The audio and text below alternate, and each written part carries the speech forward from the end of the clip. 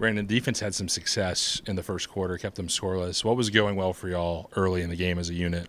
As a unit, I felt like we was giving various looks, making the quarterback confused. Everybody was doing their 111th, and, we was just out there having fun. So, the first half was great, just disguising, dropping, rushing, just showing multiple things. I've really felt like that helped a lot. How is the defense, more cohesive, more consistent at this point, 5 games in the season than maybe y'all were at the start of the year? I feel like everybody's more bought in. Everybody has a better understanding of what we're trying to do, what we're trying to accomplish, and everybody, is just buying into what Coach Stu, Coach Mason, and everybody on the defensive staff has in store for us. So everybody's just, just doing their 111th and just following the coach's plan.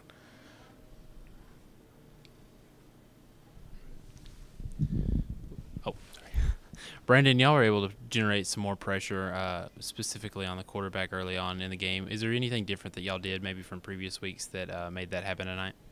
Just showing different looks, showing 4 down, 3 down, just different variations of pressure, disguises, just trying to make it confusing for the quarterback. So I really felt like that helped a lot. Sorry. Brandon, y'all were able to get pressure on passing situations tonight more so than previous weeks. How do you carry that over into the bye week, and as you approach conference play, how do you keep that rolling? I feel like we just got to stay consistent. We just got to, first of all, we just got to get everybody healthy. When the conference play, everything's on the table. We know what our goal is, and we just got to be consistent. Everybody just hone in on the little details. I feel like that'll take us a long way. When things didn't go well tonight, do you feel like the breakdown's like a consistent problem? Is it the same problem every time, or is it sort of, spreading the stress around, to multiple areas on the defense? Can you repeat that question again? Just when things don't go well, what do you think is going wrong for the defense? What are y'all not executing when Memphis is able to move the ball? It's just the little things, just miscommunication, just ain't nothing that we can't clean up. It's just the little details that we just got to focus and hone in on. Thanks, bud. Yes, sir. Amari, we'll start with the big pass play in the first half that ended in a fumble. Walk us through that play. What happened from your perspective? What led to that situation? I feel like that was really just bad ball security on my end. Nick led me to a good spot, and I just got to finish that play next time and capitalize on it. Y'all were able to hit some explosive plays. You were a big part of them tonight. When y'all are hitting those explosive plays, what are y'all executing well as an offense to generate those? Just everybody doing their job and everybody trusting each other. We won't have any success if nobody trusts the next man or if nobody's doing their job. So I feel like that was a very big part of our success tonight. Going into this bye week, a lot of things to clean up on both sides of the ball. Where do you think that your focus needs to be as an offense right now, this week? Being more consistent, I would say, and, everybody maintaining, make sure to keep up with their assignments and executing to the best of their ability. Obviously, the record's not what you want it to be, but as you go into the bye week and you go into conference play, how do you attack conference play knowing that everything is still on the table for the team? We just got to keep going. I was on the sidelines, telling guys, keep your head up, don't flinch, because we don't know what's going to happen after this. And if we just sit around with our heads down, sulking in this, it's not going to go good for us. So we just got to, keep pushing forward, put all this behind us, out of conference play, and, don't let the record affect us or how we played in these past couple games affect us.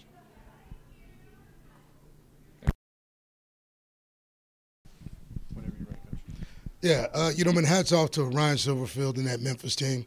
Hey, they're a good team. I think our team grew up tonight. We had to come on the road and play, second road game in a hostile environment like for us, and I thought our kids responded the way we should. We come out, man, we get a defensive stop.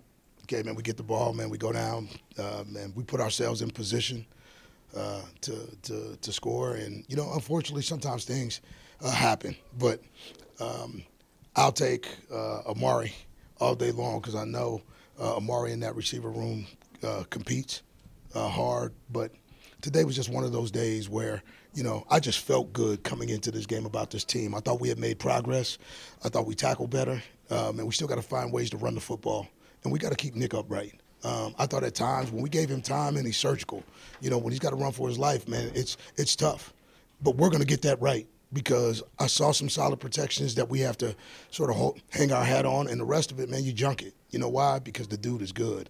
So you don't get him hit, and I think we put up points. So defense getting better, special teams, man, we got to continue to keep going, and I just got to make sure, man, that I don't put our team in harm's way by getting a penalty. Coach, you've talked a lot through this non-conference slate about knowing what a good defense looks like. Are you starting to see more of those signs after a day like today? Yeah, Coach Stu and that defensive staff, man, are working extremely hard, as is Coach Pascal and, Coach Reeder. I think we're all grinding right now, right, because we're playing young guys and we're having to grow up like before everybody's eyes. And people don't care that you're young. People want to see some results and they want to see progress. And so do we. And so, like right now, I told our guys tonight, they were down. So we're all tired of being tired. But I said, man, we're about 6 inches away from blowing a door wide open. And when we blow it open, man, we're gonna knock it out. I don't know exactly what this team is going to look like, but I got a good feeling about where we can go if we just continue to grab what's there. They're focused. We just got to play cleaner. Y'all had a 10-man penalty, towards, I think, on a fourth down. And multiple times this season that's happened. Yeah. Where do you think that breakdown in communication's happening, on y'all's side right now? Well, what's happening, we're playing a bunch of young guys in the substitution patterns.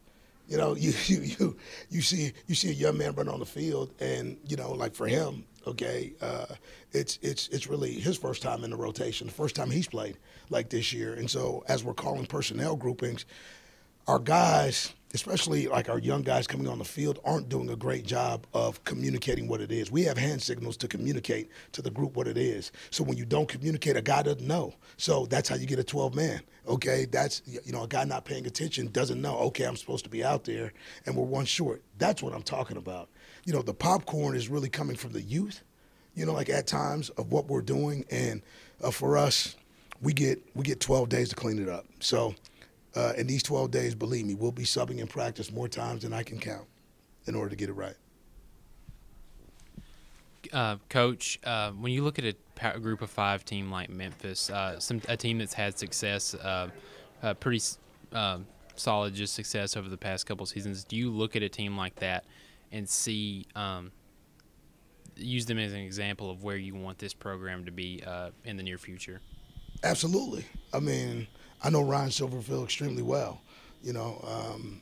I look at Coach Salem. Coach Salem was one of my quarterbacks when I was in college, right? And so, man, he was at Michigan State. He's got a good staff. They've been together for a while, and so what they've been able to do is build a program, like from the bottom up. I mean, when Coach Norvell left, when Mike left, Silverfield inherited a program, and that was good. But what he's done is continued to, establish them. And in this day of NIL, man, they're still making it work. So they've got a blueprint. Ours may not be exactly like that, but ours is going to be very, very similar. We want to be tough, man. We want to score. Tonight, we held an offense that was scoring and putting up points on everybody. So there's stuff to build off of, but you got to be able to play defense on the road and conference in order to win. Right? So it's one thing to play it at home. It's another thing to go on the road. So, again, we're going to get it together. We're going to see what this football team can do as we heal up and make sure that we continue to talk about the standard and the expectation within the culture of the program. Because it has to get better. We have to get better. And when we do, we're going to climb. You came out in the second half, and you were able to find some running lanes leading to the Terry Wilkins touchdown. What happened on that drive, and how do you continue to keep that going on?